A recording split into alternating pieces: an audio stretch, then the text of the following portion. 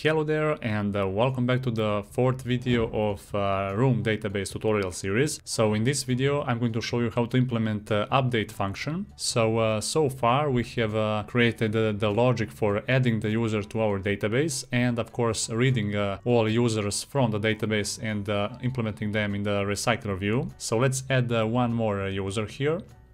Okay, so as you can see, we have successfully added one more. And before we start implementing the function for updating, I want to reorganize this project structure just a little bit. So first we're going to create a new package here named update. And inside this package, we're going to add our new fragment, which is UpdateFragment. So let's create a new blank fragment here. Okay, and let's rename this to UpdateFragment. Okay, so click finish now, and from here we're going to remove basically everything. We're going to just leave this onCreateView method like we did in the previous two fragments. Okay, so after that what we're going to do, we're going to organize our structure here. So we're going to create a new package here named model, and inside this package we're going to put our model class, and our model class is actually our user class. Okay, so let's drag and drop that here and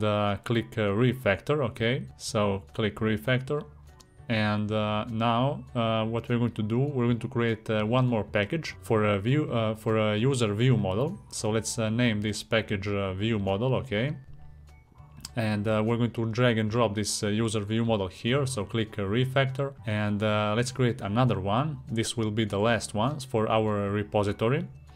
And for example, when you are working on more bigger projects, then you would place those model, view model, and repository packages inside the data package. But because this is just a simple project for a Room database, we're going to organize our project just like it is right now. Okay, so we have fragments, we have model, repository, view model, and data package. So that's fine for now, and it's a clean architecture. Okay, so next we're going to design our fragment update layout. So basically our new layout will have the same layout as our fragment add layout. So what we're going to do, we're going to copy everything from here.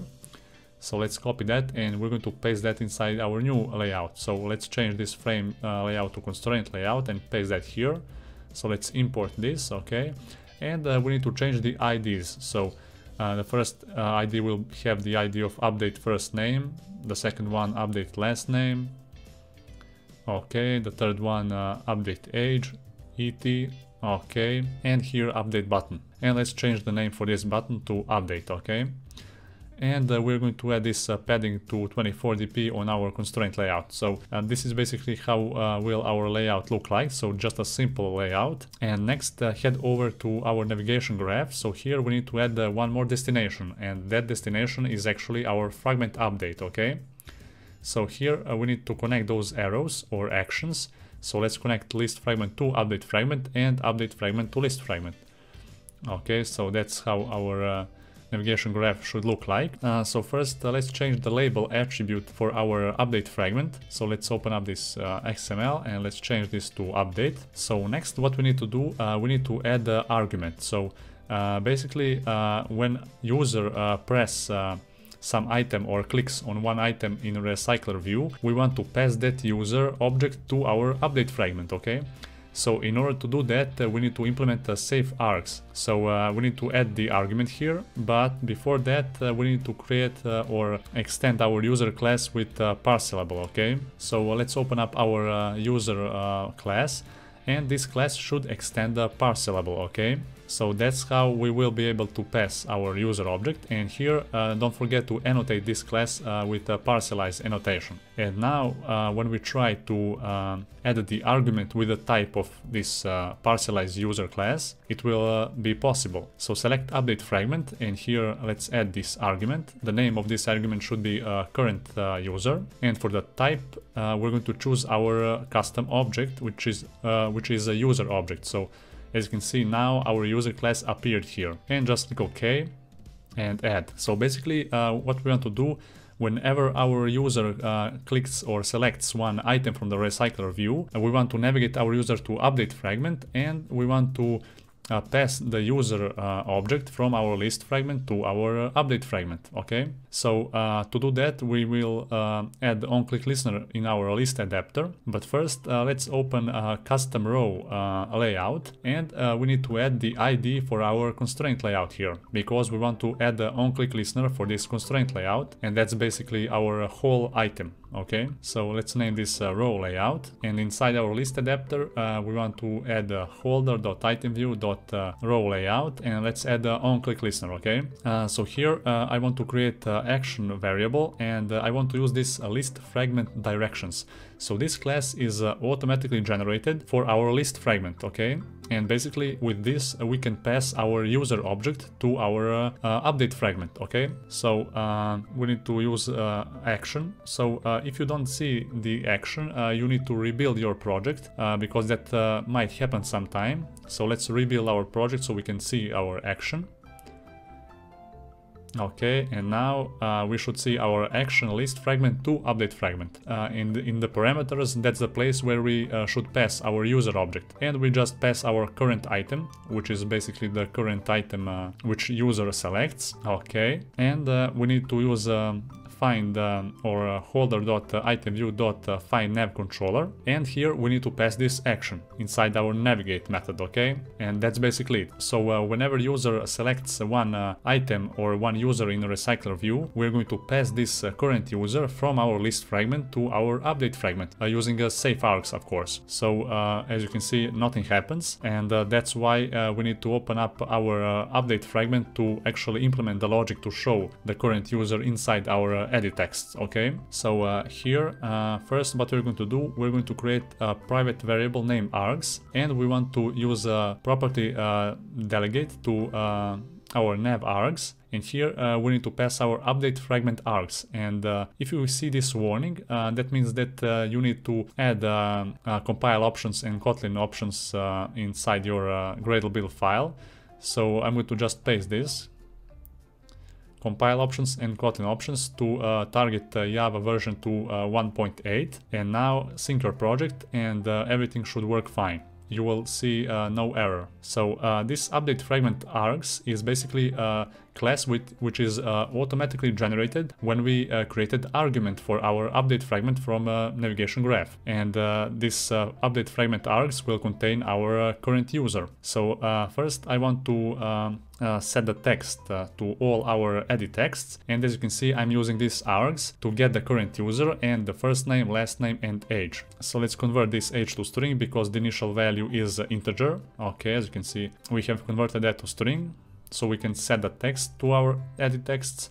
And now let's check it out. So when we select one of those items, as you can see, we will be navigated to this update fragment, and all our edit texts will be populated with that user. So that's the power of this SafeArgs. And now I'm going to add the onClickListener for our update button.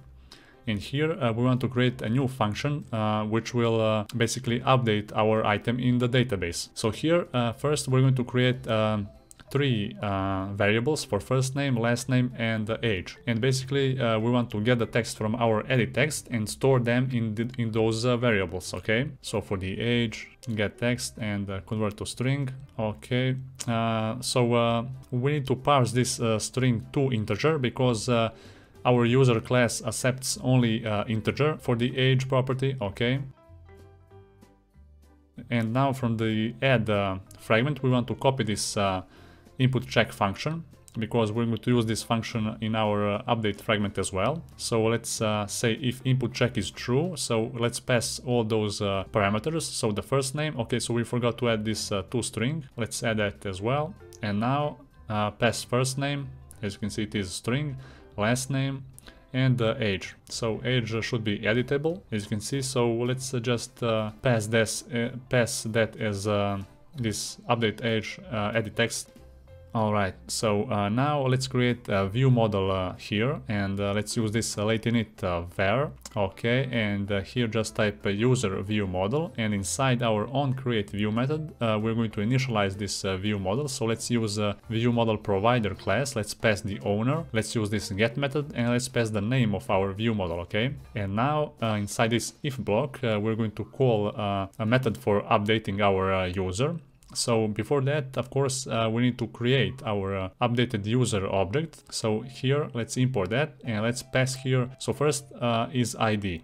And for the ID, we're going to use our SafeArgs to get the current user and get the ID. And the second parameter, first name, the third last name, and the last one age. Okay, so basically we have created our updated user object. Okay. And here we're going to use a view model to call our update function for a room database. But first we need to open up our database DAO or data access object, and we need to create a query for updating the user. So there is already predefined annotation for updating the user. So we're going to use this update annotation and just use and create function named update user and pass the user. So as you can see, this function have also this suspend keyword because we're going to use Kotlin coroutines as well. And here inside the repository, let's create a new function as well. So pass the user as a parameter, and let's use this user DAO. And let's find this update user and pass the user. Okay, and inside our view model we're going to create this function again, and from the view model we're going to use a Kotlin coroutine. So let's use a view model scope, and let's use this dispatchers IO. That means that we're going to run this query from a background thread. And now that we have created this function from our view model, now we can access that function from here, and as a parameter we're going to pass our updated user. Okay, all right, and after we have updated our user, we want to navigate back to our list fragment. So let's just navigate to this with this action, and let's just display a simple toast message saying successfully updated or something, updated it successfully. And let's use the show method, and in else block we're going to add one more toast message saying please fill out all fields, and let's call this update item method inside our onClickListener. So basically that's everything we need for our update fragment. And so basically we have used this SafeArgs to get the argument from our list fragment which our user sent, and basically we are displaying that in our edit text, and then we are just updating our item. So it's simple as that. So of course this project will be available for you to download in the video description, so you can check it out. And let's run our application to see if everything works fine. Okay, so select one of those items, and as you can see our edit text is successfully populated. And now let's change the name to something like a James, and let's change the last name to something like a Brown, for example, and let's change also the name property, the age property to, for example, 77. So click update.